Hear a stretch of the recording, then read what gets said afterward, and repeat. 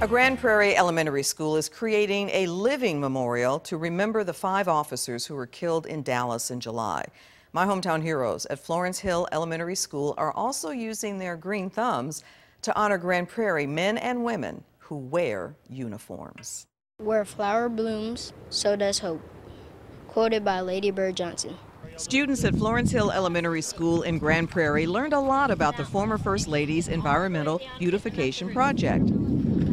They created the garden of flowers and vegetables at the back of their school. The Green and Clean team is on the move to beautify the front of their school. The students have been working very hard and they're so excited, and we just want to show how much we care about our community. They've cleaned the creek about half a dozen times. It's the cleanest dry bed creek you've ever seen. Students will plant native Texas wildflowers to remember the 5 fallen Dallas officers and honor Grand Prairie citizens in uniform. I feel good because my grandpa was in the Army and he passed away. My brother was in the Army, and so I like planting wildflowers. This is practice for Thursday, when the students will throw hundreds of seed bombs. To make sure the seeds don't blow away, they're in coffee filters and construction paper, which will decompose. On your mark, get set, go!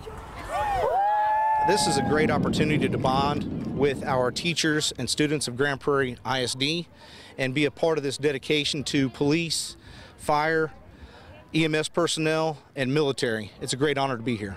Our hope and blooms that all of the service men and women, they know that they are being taken care of and they are loved.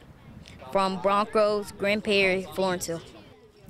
Thursday afternoon at a special event on the south side of Grand Prairie, students will throw hundreds of seed bombs to plant that wildflower garden. And then they're going to host an open house at Florence Hill Elementary. And the wildflowers should be blooming in front of their school in 4 to 6 weeks.